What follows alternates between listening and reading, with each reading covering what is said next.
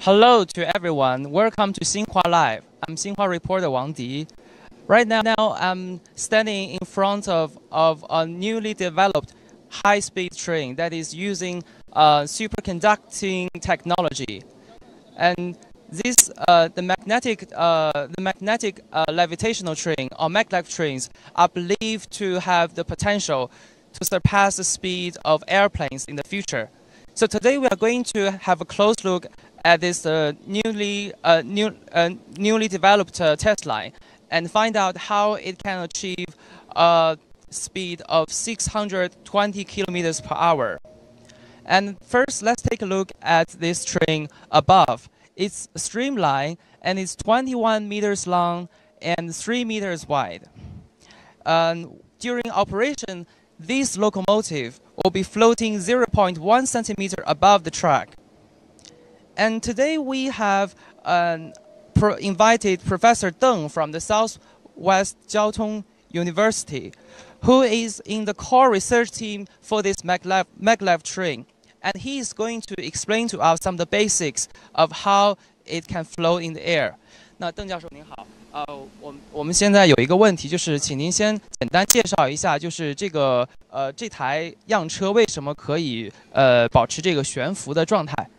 好的，它的基本原理就是车上有这个高温超导体材料，然后在液氮温度下进入超导状态，然后和我们轨道上铺设的这个永久磁体相互作用，然后实现一个悬浮。然后这个So Professor Deng says this prototype works like a classic maglev train. And it's like a box with magnets on the four corners. These magnetic fields interact with metal components in the maglev train. Like poles repel and push the train upward. They also react horizontally so that opposite poles attract and pull the train forward. 那这个Another issue is, why does this prototype train matters? We know, for instance, that the first prototype of high-speed train with high-temperature superconducting technology emerged 2 decades ago. So what are the advantages of this superconducting technology? Now, please take a tour with us. We are going to have an interesting experiment prepared for all of you. 那么现在我们先上去做一个小实验。好的，好。铝板拿走了。啊，对，铝板在下面。拿走了吗？对，没有了。啊，拿走了。对。那用什么？刚才的。Okay, so we are going to invite Dr. Deng to explain to us what are the main components of this new model of maglev train.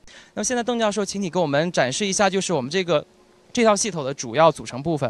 好，那这个系统的话，主要包括悬浮系统部分，就是我们现在这个轨道上看到的两侧的这个永磁轨道，还有车上的这个超导悬浮装置，以及在我们线路中间的直线电机。用来牵引、驱动或者这个制动我们磁悬浮列车的，然后还包括车上的一些车体啊、转向架呀、控制啊等这些系统。So we have the car body and also the track, which is pulling my shoes back because it can attract metals, and also we have the lines. A very long lines with a lot of loops, and that is supposed to provide the power to lift the super fast train. And we also would like to wonder, what is the meaning of high temperature superconducting technology that is core of this new product? 那邓教授能给我们解释一下什么叫这个超导吗？超导的话就是高温超导是指这个，首先这里面一个高温是指相对高温，它是指相对低温超导体而言，表示它的超导体的工作温度得到了很大的提高。之前低温超导体的话，它是工作在液氦温区，零下269摄氏度。现在我们车上所采用的这个高温超导材料，可以工作在液氮温区，它的温度是零下196摄氏度，表示温度得到了很大的提高。另外一个现象就叫超导，超导是指在一定的温度下，这种材料的电阻完全消失，就称为超导现象。那由于车上这个采用了超导材料，它没有电阻，所以这个列车就可以一直维持这个悬浮状态。好 ，Thank you, Mr. Deng. Well, we are talking about minus 196 Celsius degrees. So that is the so-called high temperature. And it's nothing to do with hot summer or hot drinks. That's the minimum. That's the minimum temperature for materials to lose electrical resistance. A superconducting material can be used to dramatically strengthen the magnetic fields and provide levitational force to keep the train afloat. And the strength of maglev trains with superconducting technologies falls into three categories. First, it's very efficient in terms of energy consumption, as it uses only about 5% of an airplane. Second, it reduces emission as it consumes nitrogen instead of fossil fuels. Third, it promises, in a theory, a super fast speed at over 1,000 kilometers per hour in the long term. So let's take a look at the video that shows how the train works in a laboratory setting.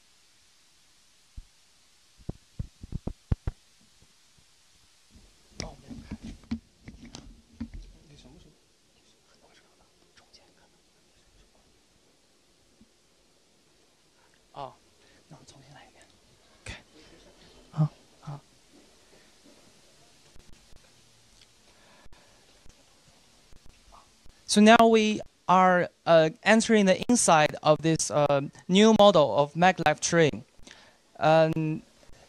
We can see that it's not as spacious as a typical high-speed train, and there's also difference in the area of a driver.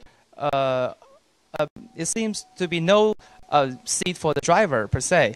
So we have invited Mr. Wu Zili, who is a senior engineer working on this project, and he is going to explain to us to the difference of this high-speed train from the view of the inside.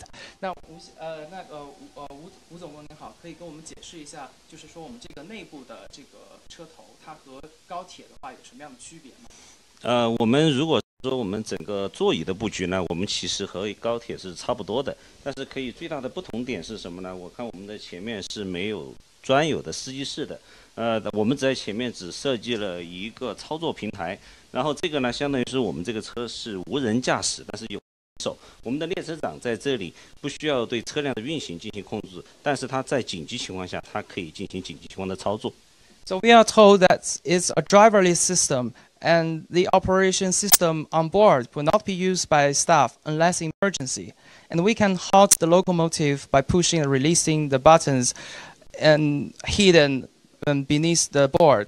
And certainly, there's another question that we are certainly curious about. That is, when will the train become commercially viable to operate, and in what places can we see them? 那请您给我们介绍一下，这可能应用在什么样的场景里面？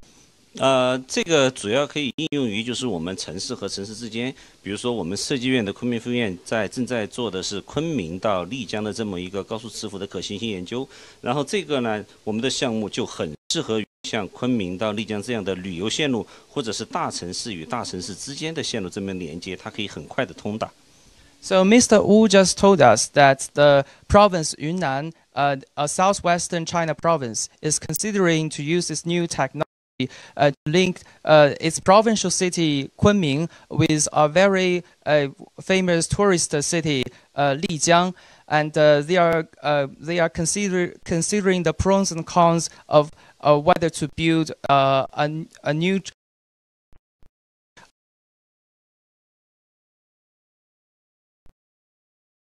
that will concern all of us is about how soon can we expect to see this in our lifetime. And we have invited Professor Zhang Weihua, who has spent decades in researching on superconducting high-speed magnetic trains. 张教授您好。请你给我们就是介绍一下我们作为普通人的角度来看，多久才能看到这个高精尖的这样的一款高速列车走进我们的生活里面？虽然围绕这个高温超导磁浮的基础研究到今天已经有40年，从高温超导原理到变成一个轨道交通这样一个技术，我们也奋斗了20年。今天已经可以看到是一个工程化的样车，当然变成商业化还有一段距离。第一个，我们要实现一个，就是说，在速度目标下，它能够来验证。所以我们要建立一个试验平台，这个平台已经建好了，可以做一个400公里以上的这样一个试验验证，表明它是可以高速运行的。第二个就是它能不能长期运行，它不是就跑一下就完了。我们高铁的一跑就跑好几个小时，那么在这个长期运行下，它特别是它的高温超导这样一个特性会不会衰减，甚至会不会失超？那么我们也需要这样一个试验平台来做，这也是我们要做的另外一个这样一个内久性的这样一个试验平台，而且是高速条件下做的。当然这些都完成之后，就说明我们这个技术是可用的了。还需要建一个试验线，少则20公里，长则40-50公里或者更长一点，那么来验证一个1:1速度，就是实际速度下运行的这样一个各种的试验，行驶试验、这个线路试验啊，最后要获取这个所谓的国家的这个证，你才能运营。这个还需要比较长的一段距离。如果是你说一定要多少年的话，我说如果国家可以马上支持我们做，我想5年内也许能得这样一个产品或者这样一个这个服务。Thank you, Mr.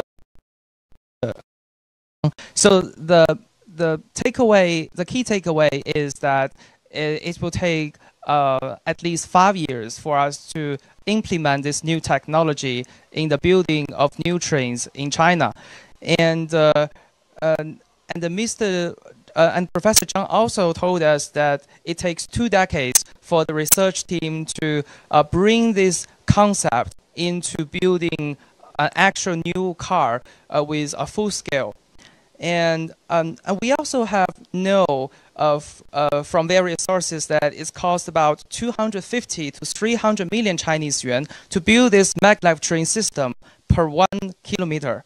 Although it costs slightly more than a common high-speed train in China, the researchers said they can bring down the cost as the core parts of the train can be produced on a massive scale. For now, this is the final stop of our tour today inside the super fast maglev train prototype. It's a very futuristic design and comfortable to travel with, and I personally am really looking forward to experience it in real time. This is Xinhua Live. See you next time. Bye bye.